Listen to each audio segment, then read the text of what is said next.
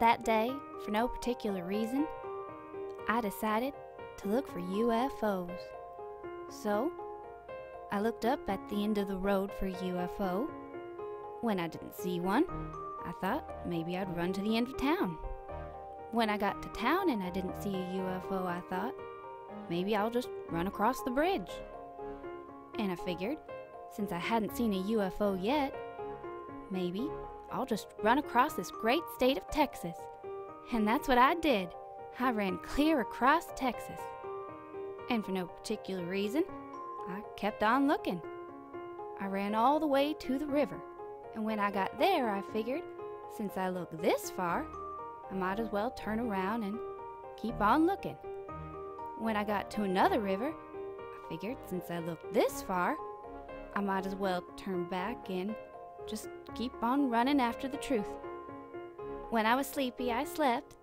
When I was hungry, I ate. When I had to go, you know, I went. Anyways, like I was saying, I never did end up seeing a UFO. My mama always says you got to put the truth behind you before you can move on. And I think that's what my looking was all about. I had run for 5 years, 4 months, 3 days, and 16 hours.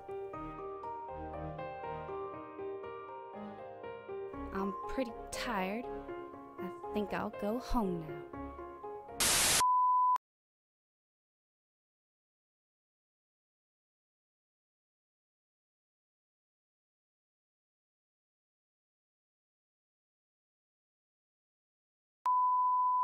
Welcome, Dean. Dean, it's nice to talk to you today. Is Tommy going to make it?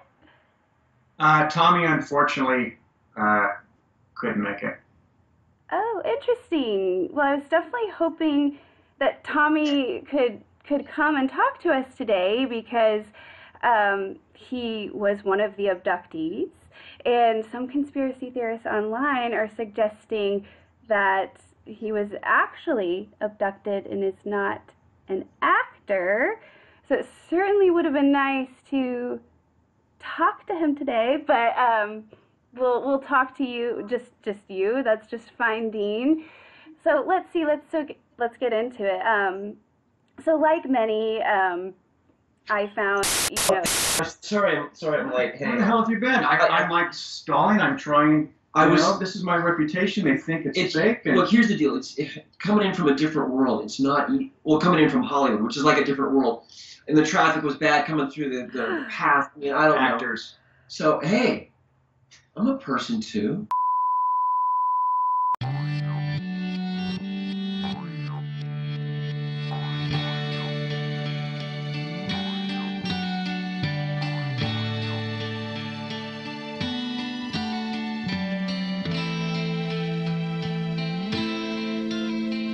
What?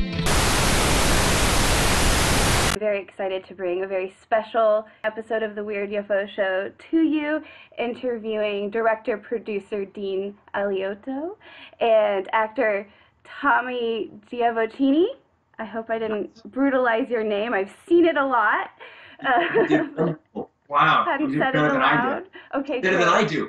Dean directed and Tommy starred in what perhaps is arguably the first found footage film ever, well before Blair Witch Project, well before Cloverfield, a film that I had found on YouTube like some. This film was so realistic that some, including myself, even suggested it could be real, actual found footage.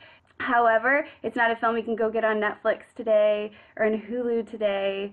So for those who didn't get a chance to see this, maybe we could just start with you, Dean. I do believe this was your first film credit. Sure. When the mothership came down to kidnap me, no, you don't know about that story yet. I don't want to tell that one. That's too personal. The idea came about because basically, I was 24 years old. I had to make my first feature because all of my heroes, filmmaking heroes, had done that, from Spielberg to Orson Welles. The challenge was I had no money. And so I had a buddy of mine who had $6,500 to his name and wanted to buy his way into the movie industry as a producer. And $6,500 at the time apparently was the going rate. I was thinking, well, what can I do with $6,500? And around that time, I read the book Communion by Whitley Strieber, and it sufficiently scared the hell out of me because it was purporting to be real. I mean, I've been a fan of UFOs off and on as a kid, and found it really, really interesting, and felt like, okay, this could maybe work. So as I was flying, I was living in the Bay Area at the time, which is where Tommy and I met. And I remember looking out the window, we were flying at night, and thinking, what if this was the last time I was going to see Earth? What if I was being abducted? What would that be like? And I started thinking, how could I tell that in the most realistic, raw way without it, you know, trying to compete with Spielberg and the budgets he has? So I came back and hit on the idea of, what if I actually do make a home video to match the budget, except something really interesting happens, like they get abducted by extraterrestrials. And so with that in mind, I thought, all right, I want to avoid all the Hollywood tropes and cliches, and let's start with not even a script. Let's have an outline that has story beats in it, and essentially take it from there and shoot this, you know, story of a family up in the hills celebrating a girl's 5-year-old birthday party. And there's a blackout, and they go out to investigate, and then one by one they get abducted. So I'm going to lead right up to this gentleman, and when we started casting, so it was important to hire improvisational actors. And so instead of having them come in with prepared material, I had them come in and just tell me a story, and that would hopefully relate to what we were doing. So Tommy came in and had Joey Togneri, the other executive producer, and myself on the floor laughing. Tommy brought some real range to it, and because at the end of the day, this is all about family. And so anyway, I will let Tommy take it from there, how you came on board to play the older brother, Eric. Thank you. And for me, I was, you know, having an early midlife crisis, becoming an actor. I'd been doing improv for a couple of years, and started a little bit later, and I saw an audition notice for this film, and it said, come in with a story. So I came in with a story about being abducted. I think my favorite part of the whole audition was when I was done, Dean, who was laughing, Joey had eyes the size of saucers, and he goes, dude, when did that happen? And I said, it didn't. I made that up. And he just goes, you're going to feel all these rooms. That's better. And so what happened was this, you know, amazing experience for me. It was the first film that I had done. The fact that Dean trusted us enough, you know, to do an improvisational piece this long. And, you know, there's nothing like being in the moment when you don't have a script and you've got to rely on the other performers to, you know, to move the story along. Because it wasn't scripted, because Dean allowed us the latitude to play off each other. And, you know, it was a short shoot. I think it was, what, one night. One night. Wow. Yeah, one take. One take. Oh my God. I think that's why people think it's real footage, because nothing seems scripted, and yet nothing seems fake at all. People are talking over each other. It feels like you are really there, you know, for those who have not seen it. And it's so realistic. You feel as though you are in this house. You're really just along for the ride from the beginning of this girl's party to the eventual intrusion of these very ominous ETs, and which makes it all the more interesting that you had this small budget and this short shooting schedule. So you found Tommy, you found this great talent, because the whole cast, I mean, there's not a weak link. While there appears to be not a weak performance by the cast, there was one cast member, unfortunately, who was a little bit, didn't bring his A game, and that would have been Michael, who played the cameraman. And well, he's dead now. He's dead now. Oh, yeah. And, at least in my heart. He's dead in my heart. Is he? Because he knew something. He knew something. And then he was replaced by somebody else, I'm guessing. Yeah, well, let's just suppose that I played that character very well, badly. You're a replacement, right? Yeah. The challenge was that I had to operate the camera. I had a headset on, and I had to be a character in it. And so I had to cue my first AD, Craig Patterson, and say, cue the light in the sky, cue the aliens. Mm-hmm. And so I'm operating the camera, I'm trying to be this character, cover all the action, improvise with these guys. That's why it was important that there was a team around me that kind of carried it, that I could just ride on the wave that they had created. Tommy is, if I can divulge this, Tommy told me while we were making this, I hope this is, I'm more... Go right ahead, I'll find out what it is. All right, so Tommy said, dude, I grew up with not a lot of conflict. My parents didn't fight. And Ward and June Cleaver. Basically Yeah. Ward and June Cleaver. It's crazy. Yeah. And so he said, I'm not really sure, I don't have a lot of experience with conflict and everything. There's a lot of that dynamic in here. And I don't remember what I said to help you through that, or if I made it worse. All I know is that when we got into the conflict, Tommy threw down and was like, telling them, shut up, his wife, shut up. This is what's going to happen. This is it. And threw down hard and brought it.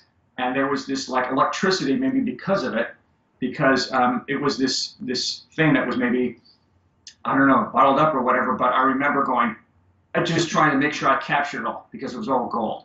So Tommy's also my good luck charm. I've had him in a lot of films, and he's just a joy to work with. So if there's anything that was 30 years of repressed anger and angst from growing up in that understanding. How can you people? I know you're my mom and dad, but you don't argue.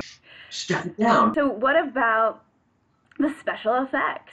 So there's a ship off in the distance, and then we actually see the gray, sort of your classic gray alien characters in this film as well. So how did those come to being? Because our budget was so low, we literally only had $750 for the ship and aliens. Luckily, I knew this great up-and-coming production designer, Bill Bose, who went on to work for Tim Burton and did the first Fantastic Four movie. Great guy. He came in and literally assembled a ship in front of me. I helped out as best I could.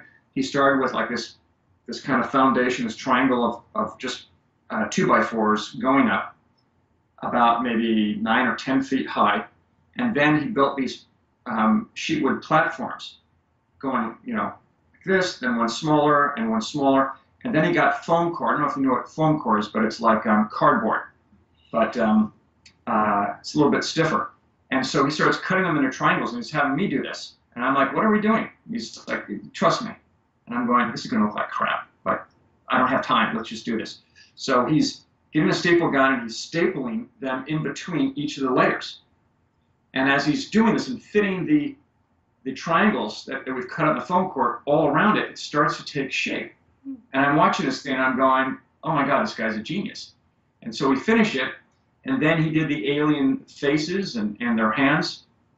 And at first they couldn't see, and so they were bumping into each other. And my ex-wife, Trish Marino, was taxed with having to corral them. So when I cued her, they had to walk out. First one, then another one from another area, and then one from behind. And yeah, we nailed it, somehow miraculously nailed it on the first take. And so the credit for the ship and the aliens all goes to Bill Bose. So why was it so hard for people to track down this video? I know people, even my stepdad says he recalls seeing clips from your film on TV as news footage, and there's just these memories that people have of it being real. What happened was, essentially, after we made the film, which would have been 88 or 89, 89, right? It actually got distributed, but the distribution company a month later burned to the ground. And so I lost my main master and all my artwork, and I thought, well, that's it, time to move on. And then 5 years later, I got a call from this guy saying, hey, do you know who found this footage? Your name keeps coming up. And this is the first time that I think the term found footage, or at least I had ever heard it. And I said, well, no one made it, we made it. And he said, what's been going on with this video for the past 5 years? I said, dude, who are you? What is it about? And he says, a few mom and pop video stores, before Blockbuster, I guess, got some copies, advanced screeners of the movie, and they edited off the credits and passed it around. One guy here I'm assuming that it could be a woman. Yeah, that was very sexist of me. I'm sorry. A person Could have been an alien. could have been an alien. That sounds even more Female plausible. alien. Injected it into the UFO community, where it ended up at the International UFO Congress Convention in I didn't know 1993, that. and brought the house down. And a lieutenant colonel claimed it was authentic, as well as a UFO researcher. It just built from there, and so I went on this Fox show, Encounters, and they did a special on it. And then that led a couple years later to me partnering up with Paul Chidlick, where he and I wrote the film and produced it together, and I directed it. Paul actually wrote the script. We ended up having to create a whole new script because it was timed and it was only coming in at an hour.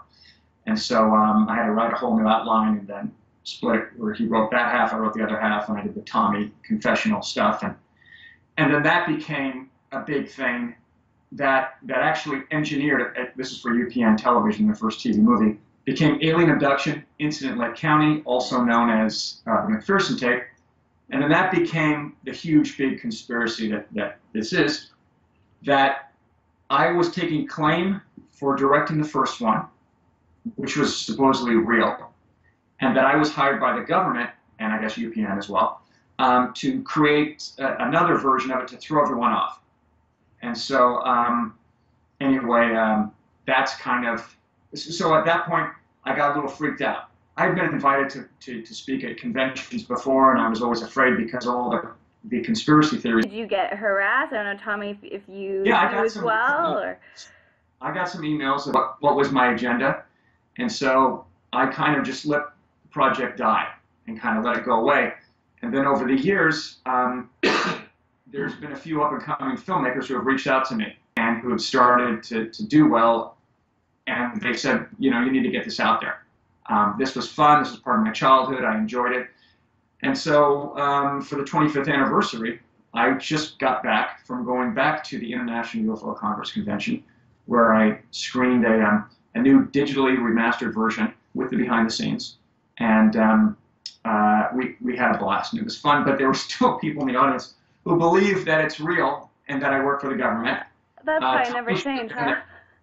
Because if Tommy had been there, that kind of dispels everything. In fact, this is the most concrete evidence you're going to get that the original You is. shouldn't be here, right? You should not be here today. Should here. You Or should I get should an have alien some spaceship. stories about where I've been and what's been going on, or On the alien ship. yeah, on the alien ship, or at least I should have like a big chunk of time that's missing somewhere. Yeah.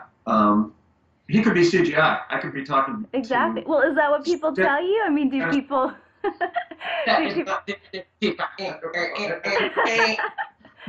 And so do you get that, Tommy? I mean, do people like literally accuse you of being like a clone or Well, there's an interesting story Tommy told, the one with the Japanese. That the Japanese reached out to us and they said, hey, we want to interview you. And I'm like, great. And they said, we also want to interview Tommy and Laura Tomas, Right. who played the girl. And so I'll let you tell that. Well, it turns out they didn't really want to interview me.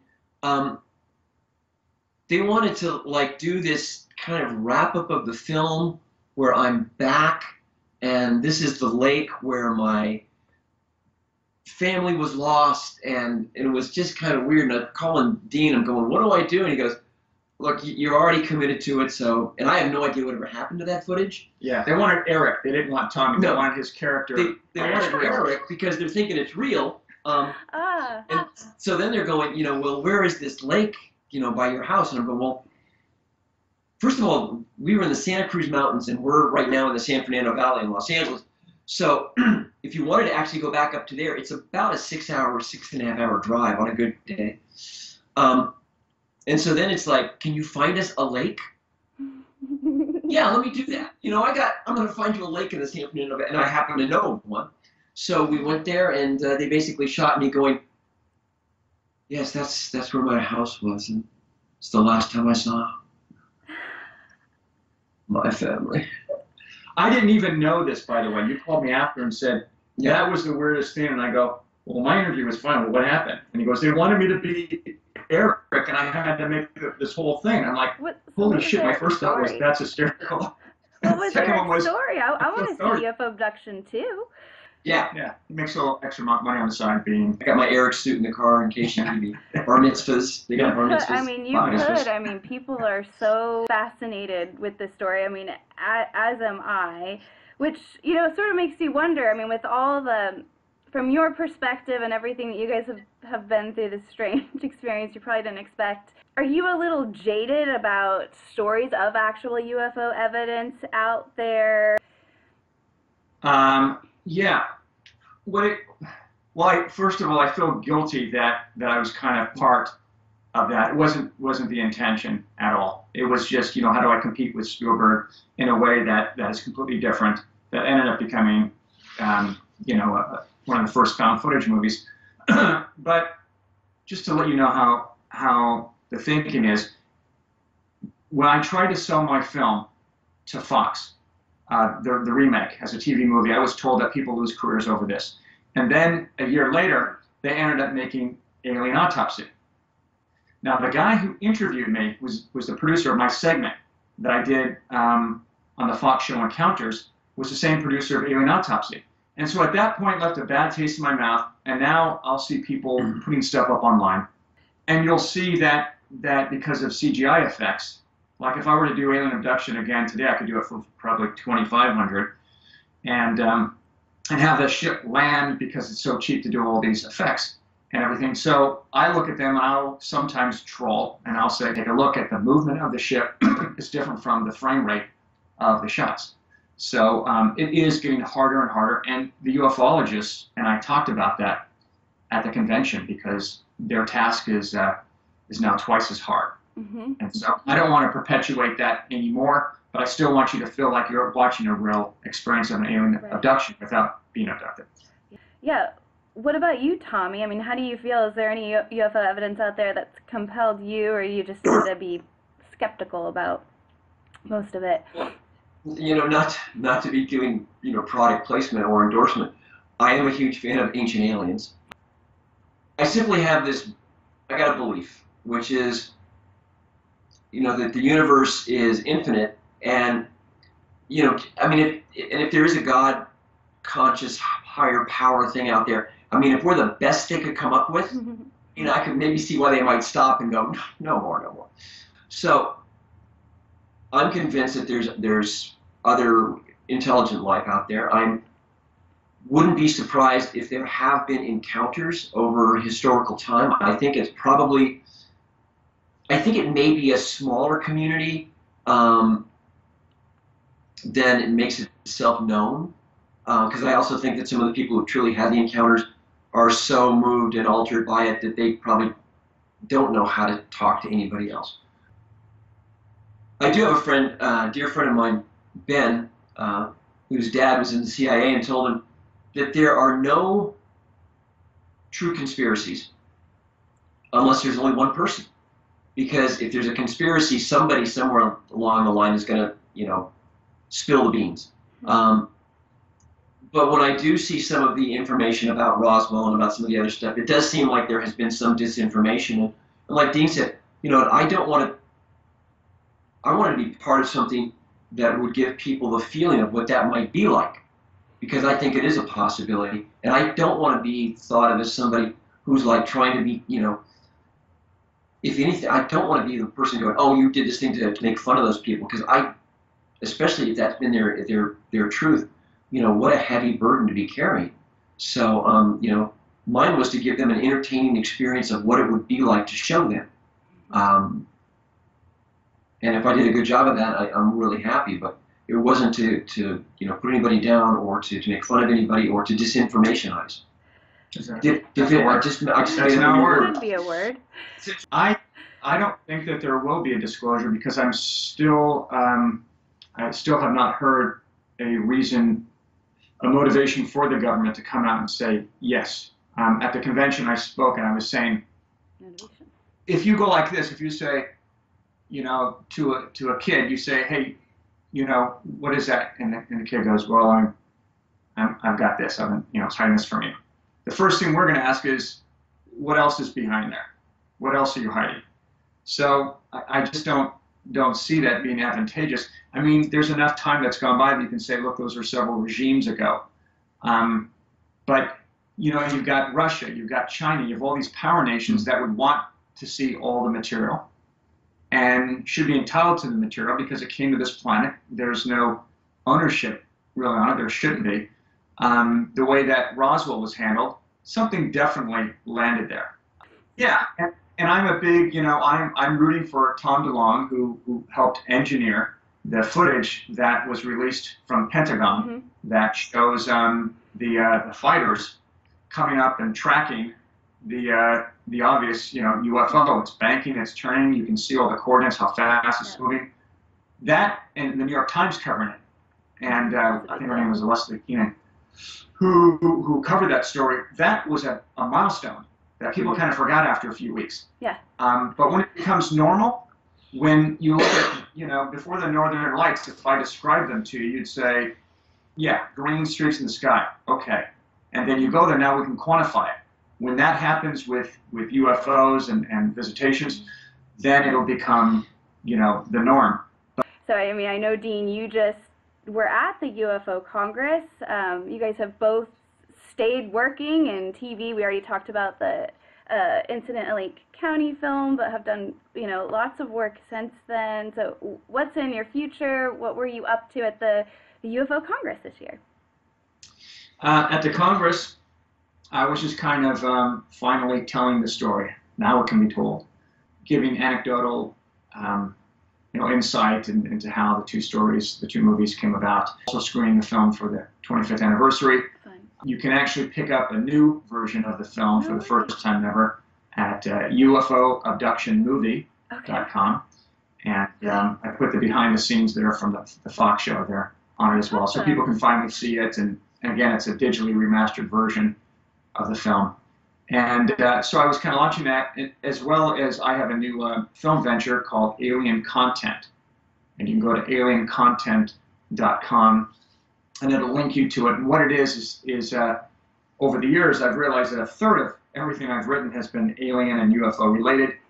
And so I formed a production company to just do alien and UFO projects. It's kind of, so exciting. The reason why is that it's been like every 10 years that we get a really, really solid UFO film. If you look back, you go 2001, then you go Close Encounters, then you can go E.T. Fire in the Sky was pretty good. Contact I really enjoyed that.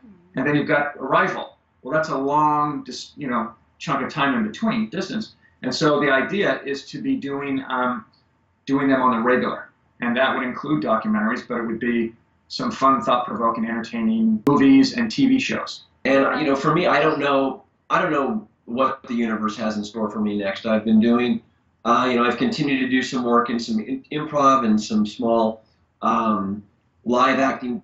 If I knew what the universe had in store for me, I would be living in a huge house up of Mulholland, looking out over Malibu, laughing at my little friends down in the village. And that's the beautiful, and that's the scary and the wonderful thing about life, is we don't know. I have no idea what even the rest of this day is going to look like. I mean, I have done a lot of Wednesdays, and I have done a lot of February 21st, but I have never done like 3 o'clock in the afternoon on Wednesday the 21st, 2018. So I have no idea what's out there. I would love to be, it's kind of deep, I know. Don't you have an anal probe? Actor. I've got the anal probe coming up. Yeah, that's in a couple hours. Everybody over 50 should be getting an anal probe. They're now with Bluetooth. They put it in. They send out the dish comes out like with Cartman in South Park. So I don't know. I'm continuing to act, and Please do. I love that, and I have no idea other than to more acting. But to try to be of love, to be of service, and to continue doing what we're doing. That if we can bring joy to some people in a time when people are really having some difficulties, I think that's an important thing as artists.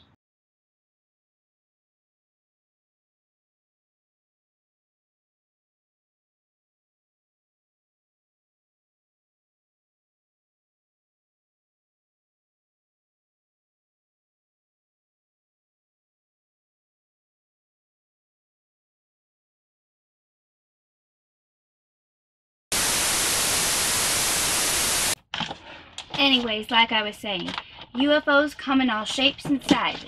There's disc shapes, diamond shapes, bell shapes, pie shapes, wheel shapes, star shapes. There's teardrop shapes, Foo Fighters, big triangles, small triangles, deep fried, stir fried, pineapple UFOs, hat-shaped UFOs, double hat-shaped UFOs, flying humanoids. There's conical UFOs, half-moon UFOs, boomerang UFOs, UFOs and potatoes, cigar UFOs, UFO sandwich. That's about it.